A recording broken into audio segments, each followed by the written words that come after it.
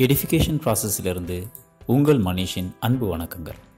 இந்த வீடியோவில் நம்ம காஸ் ஜோர்டன் முறையில் எப்படி ஒரு அணியினுடைய நேர்மாறு கண்டுபிடிக்கலான்றதை பார்க்கலாம். இவங்க ரெண்டு பேரும் தான் காஸ் மற்றும் ஜோர்டன். காஸ் ஜோர்டன் நீக்கல் முறையை பயன்படுத்தி நேர்மாறு காண்க அப்படின்னு கொடுத்துருக்காங்க. 2 - 1 5 - 2 ஒரு 2/2 வரிசை கொண்ட ஒரு அணி. இதை நம்ம முதல்ல ஏ அப்படின்னு பேர் வச்சுக்கலாம். ஏ சமம் 2 - 1 5 - 2ன்னு பேர் வச்சுக்கலாம். அடுத்து நம்ம எங்கேருந்து ஸ்டார்ட் பண்ணுறோம்னா ஏ பார் ஐ, அதாவது ஏ என்ற அணியையும் ஐ என்ற அணியையும் செப்பரேட் பண்ணுற மாதிரி ஒரு லைன் போட்டு எழுதிக்கிறோம்.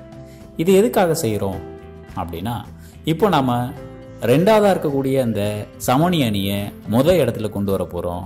முதல் இடத்துல இருக்கக்கூடிய அணி மறைஞ்சிட்டு நமக்கு ரைட் சைடில் வேற ஒரு அணி வரப்போகுது. அதுதான் நம்ம என்ற அணியினுடைய நேர்மாறு. இதை எப்படிங்க சார் சாத்தியமாகும் அப்படின்னா, நாம் நிறைய எளிய உருமாற்றங்கள் செய்ய போகிறோம் தேவையான அளவுக்கு. அந்த எளிய உருமாற்றங்களுக்கு பிறகு முதல்ல இருக்க ஏ அணி இருக்கக்கூடிய இடத்துல ஐ என்ற அணி வந்துடும். ஐ என்ற அணி இருக்கக்கூடிய இடத்துல ஏ இன்வர்ஸ் வந்துடும். இது எப்படி சாத்தியம், எப்படி அந்த இடத்துல ஏ இன்வர்ஸ் வரும் அப்படின்றதுக்கு சின்னதாக ஒரு உதாரணம் சொல்கிறேன் பாருங்கள். இப்போ 4 1 அப்படின்ற 2 நம்பர் எடுத்துக்கலாம். 1 என்பது பெருக்கல் சமணின்றது எல்லாருக்கும் தெரியும்.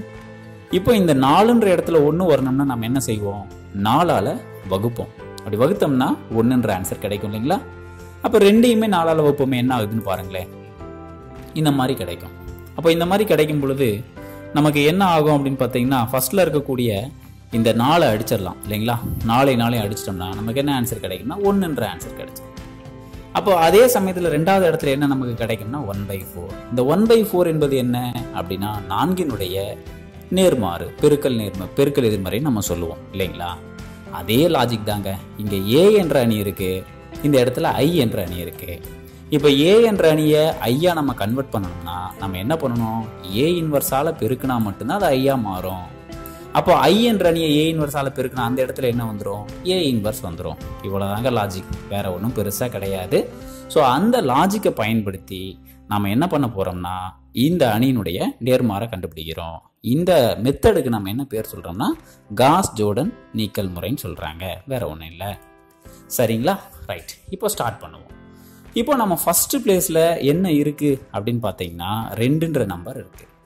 அதே சமயத்தில் ஐடென்டிட்டி மேட்ரிக்ஸ், அதாவது அந்த சமணி அணின்னு சொல்லக்கூடிய அணியில் முதல் இடத்துல நமக்கு என்ன வரணும் அப்படின்னா 1 வரணும். அந்த 1ன்றது இப்போ இங்கே இருக்கக்கூடிய இந்த 2ன்ற இடத்துல நமக்கு 1 கொண்டு வரணும். அப்போ என்ன செய்யலாம் அப்படின்னு யோசிச்சு பாருங்க. ஏற்கனவே நம்ம தரம் காணுதல் பார்த்துருப்போம். அந்த மாடலை தான் இங்கேயும் நம்ம ட்ரை பண்ண போகிறோம்.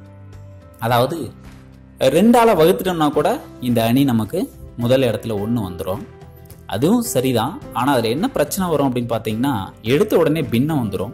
அப்புறம் இந்த இடத்துல -1/2ன்னு வரும். அப்போ -1/2ன்னு வரும் பொழுது நம்ம பின்ன கூட்டல் பின்ன பெருக்கெல்லாம் செய்ய வேண்டியிருக்கும். கொஞ்சம் தடுமாற்றமாக இருக்குன்றதுனால நான் வேற மாதிரி நம்ம யோசிக்கலாம். இங்கே 5 இருக்குது, இங்க இடத்துல 2 இருக்கு. நம்ம இப்போ சப்போஸ் இதை 3ஆல பெருக்கிட்டோம்னா 3 2 6ன்னு வந்துருங்களா? 6ல் 5 போச்சுன்னா என்ன கிடைச்சிடும், நமக்கு 1 வந்துருமா இல்லைங்களா? ஸோ இப்படி நம்ம திங்க் பண்ணி அந்த வேலையை நம்ம செய்கிறோம். ஸோ இப்போ நம்ம முதல் நிறைய தான் மாற்ற போகிறோம்.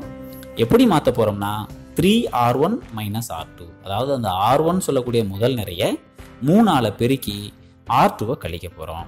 So first 3r1 எழுதலாங்களா? 3ஆல பெருக்குவோமே. பெருக்கணும்னா ஃபர்ஸ்ட் இங்கே என்ன இருக்குது, 2 இருக்குங்களா? அப்போ என்ன வரும், 3 2 6. அடுத்ததா 3 × -1 -3, அப்புறம் 3, கடைசியா 3 பெருக்கல் 0 0ன்னு வந்துடுது. இதே மாதிரி ரெண்டாவது நிறை -r2ன்றதுனால அது அப்படியே ஆப்போசிட்டா எழுதிக்கிறோம். -5 2 0 -1. இப்போ இது எல்லாத்தையும் நம்ம என்ன பண்ணலாம், கூட்டலாம். கூட்டினாலே போதும். ஏன்னா நம்ம -r2 போட்டுட்டோம் இல்லைங்களா? அதனால கூட்டுறோம். ஸோ அப்படி கூட்டும் பொழுது 6 - 5னா 1, அடுத்து -3 2ஐயும் கூட்டினா -1, 3ஐயும் 0ஐயும் கூட்டினா 3, 0 -1 -1ன்னு கிடைச்சிருது. இப்போ நமக்கு அடுத்து எழுதக்கூடிய சமான அணியினுடைய முதல் நிறை தெரிஞ்சது. அப்போ ரெண்டாவது நிறை அதை அப்படியே எழுதிக்க வேண்டியதுதான். ஏற்கனவே இருக்கக்கூடிய 5 - 2 0 1 அப்படியே எழுதிக்கலாம். இப்போ இந்த எண்களை நம்ம என்ன பண்றோம்னா முதல் நிறையா எழுதிடுறோம். So first process over. இப்போ நமக்கு என்ன ஆயிடுச்சு பாருங்க, இந்த ஃபர்ஸ்ட் பிளேஸ்ல 1 வந்துருச்சுங்களா? சரி, இப்போ அடுத்து நம்ம என்ன, அந்த நிரல், அதாவது அந்த நிரல்ல கடைசி இங்க என்ன இருக்குன்னா 0 இருக்கு. இந்த 0வை கொண்டு வர போறேன். எந்த இடத்துல அப்படின்னு பார்த்தீங்கன்னா, இங்க இருக்கக்கூடிய இந்த 5ன்ற இடத்துல நம்ம ஜீரோவை கொண்டு வர போகிறோம். எப்படி கொண்டு வரலாம்? உடனே இல்லாமா அங்கே பெருக்கின மாதிரி இங்கே வகுத்த மாதிரி கூடாது. கூட்டலோ கழித்தலோ நம்ம செய்யக்கூடாது, கவனமாக இருங்க. ஸோ நம்ம எப்படி செய்யலாம்னா, அடுத்த நிறையை, அதாவது முதல் நிறையோட ஒரு குறிப்பிட்ட என்னால் பெருக்கிட்டு வேணுமா கழிக்கலாம், கூட்டலாமே தவிர நேரடியாக ஒரு நம்பரை நம்ம கழிக்கிறது கூடாது. ஆக நான் என்ன பண்ணுறேன்னா, மேலே இருக்கக்கூடிய நம்பரோட ஒப்பிட்டு பார்க்குறேன். அப்படி ஒப்பிட்டு பார்க்கும் பொழுது நமக்கு என்ன கிடைக்குது அப்படின்னு பார்த்தீங்கன்னா, இங்கே 1ன்ற நம்பர் இருக்குது இல்லைங்களா, 1 இருக்குது. ஸோ அப்போ இங்கே 1 இருக்கும் பொழுது இங்கே 5லேருந்து நம்ம இதை எத்தனையால் பெருக்கணும்னா 5ஆக மாறும்னா 5ஆல் பெருக்குனா மாறும். ஸோ இப்போ நான் R2வை மாற்ற போகிறேன். R2 implies R2 minus 5R1 எழுதிக்கலாம். அப்போது நம்ம அந்த வேலைகளை செய்வோமா? முதல்ல R2 அப்படியே எழுதிக்கலாம். 5 minus 2 0 1 அப்படியே எழுதிடுறோம். அப்புறம் -5R1, அப்போ -5ஆல் R1 பெருக்கிடுங்க. அப்போ -5 -15 + 5 கிடைக்குது. இவற்றை கூட்டலாம். கூட்டம்னா 5 - 5 கூட்டினா 0, -2 5 கூட்டினா 3, அப்புறம் -15, கடைசியா 6. ஸோ இப்போ நம்ம எழுத போற சமான அணியினுடைய 2வது நிறை தான் நம்ம கண்டுபிடிச்சிருக்கிறோம். முதல் நிறை பழைய இது அப்படியே பார்த்து காப்பி அடிச்சுக்க வேண்டியதான். 1 -1 3 -1. ஸோ இப்போ 2வது நிறையில் இதை பிரதியிட்டலாங்களா? பிரதியிட்டோம்னா இந்த மாதிரி நமக்கு சமான அணி கிடைச்சிருக்கு. ரைட். இப்போ அடுத்த சேஞ்சஸ் என்ன செய்யணும்னு நீங்களே பார்த்தா தெரிஞ்சுப்பீங்க. அதாவது இப்போ நம்ம முதல் நிரலை முடிச்சிட்டோம், அந்த அழகு அணியில் இருக்கக்கூடிய முதல் நிரல் முடிச்சிட்டோம். அடுத்து இந்த இடம் நமக்கு என்ன ஆகணும்னா 1 ஆகணும். சரிங்களா? ஐ மீன் இங்கே 1 இருக்கு, அதனால இந்த இடத்துல இருக்கக்கூடிய இந்த 3ன்ற இடம் 1 ஆகணும். இப்போ 1 ஆகணும்னு நான் என்ன பண்ணலாம்னா 3ஆல் வகுத்துக்கலாம். சார் இங்கே மட்டும் வகுத்துக்கலாமான்னு பார்த்தீங்கன்னா எல்லா நம்பரும் வகுப்படக்கூடியதாக இருக்குது. மோரோவர் கடைசீட்டில் நம்மளால முடியாத பட்சத்தில் வகுத்து தான் ஆகணும். ஸோ இந்த இடத்துல நான் வகுத்துக்கிறேன். அப்போ 3ஆல் வகுக்கும் பொழுது நமக்கு என்ன கிடைக்கும்னா 1 3 3, அப்புறம் -5 5 5 2 3 6ன்றது எளிமையாக கிடைச்சிரும். ஸோ அதை அப்படியே எழுதிக்கலாம். ரைட்டுங்களா? ஸோ இந்த மாதிரி நமக்கு கிடைச்சிருது. ரைட். நெக்ஸ்ட் நம்ம என்ன செய்யலாம் அப்படின்னு பார்த்தோம்னா, இப்போ கடைசியாக இந்த முதல் நிறையினுடைய 2வது இடத்துல என்ன இருக்குது, 0 இருக்குது இல்லைங்களா, நம்மளுடைய அழகு அணியில். அதை இங்கே கொண்டு வரணும். இந்த இடத்துல இந்த -1 இருக்கிறது. அப்போ என்ன பண்ணலாம், பக்கத்தில் அதுக்கு கீழே இருக்கக்கூடிய 2வது நிறையோட கூட்டினோம்னாலே 0 வந்துடும். ஸோ இப்போ நம்ம R1 மாத்திரம் எப்படி மாற்ற போகிறோம் அப்படின்னு பார்த்தீங்கன்னா, R1 + R2 அப்படின்னு மாற்ற போகிறோம். ஸோ அப்படி மாட்டலாங்களா? அப்போ 1ஐயும் 0ஐயும் கூட்டினா 1, -1ஐயும் 1ஐயும் கூட்டினா 0, 3ஐயும் -5ஐயும் கூட்டினா -2, -1ஐயும் 2ஐயும் கூட்டினா 1ன்னு கிடைச்சிருக்கு.